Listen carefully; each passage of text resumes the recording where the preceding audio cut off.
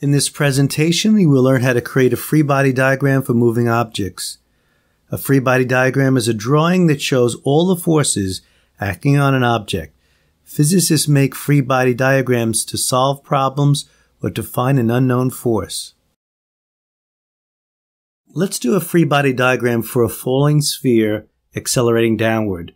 There is a downward force of gravity and an upward force of friction. Since we are told that the body is accelerating downward, we must make the downward force greater than the upward force. Before we go any further, I want to review the term normal force. The upward force that supports an object is called the normal force. In the example you see here, the chair provides the normal force on the man. A normal force is always drawn perpendicular to the surface where the two objects meet. When the object is placed on a horizontal surface, the normal force equals the weight force. When an object is placed on a ramp, the normal force is less than the weight force. What are the forces on the box sliding up a ramp? The box has a weight force pointing straight down. The ramp exerts a supporting force on the box. This is called the normal force. The last force on the box is friction. Since the block is sliding up the ramp, the friction force is parallel to the ramp and it points in the opposite direction of the box's motion.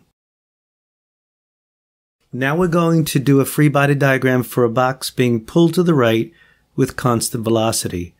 What is the force on the body that's also acting on you now? That force, of course, is gravity. This vector is drawn from the center of the box and it points straight down. Next, we will draw the normal force. The normal force is the upward supporting force of the floor on the box. Notice that the normal force is equal to the weight force because the box is moving on a horizontal surface. We are told that the box is being pulled to the right. This is called the applied force. The last force we need to draw is the friction force.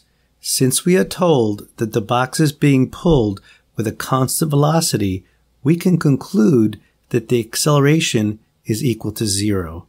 This means that the net force on the body is also 0.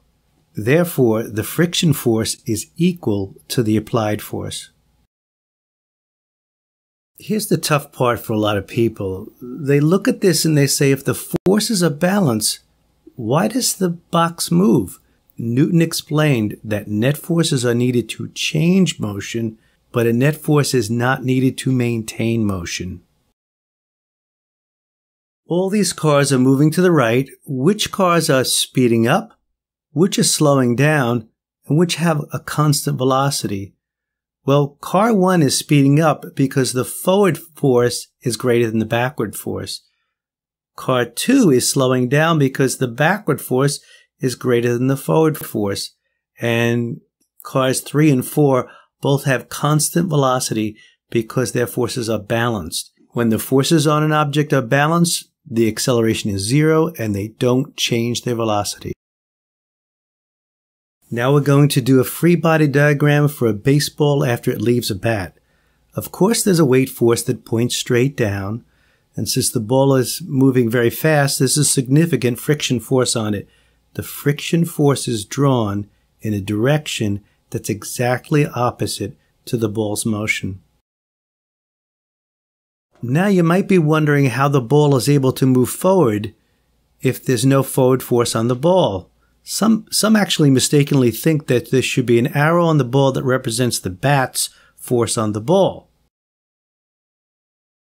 Galileo and Newton would explain that an object in motion does not require a force to stay in motion.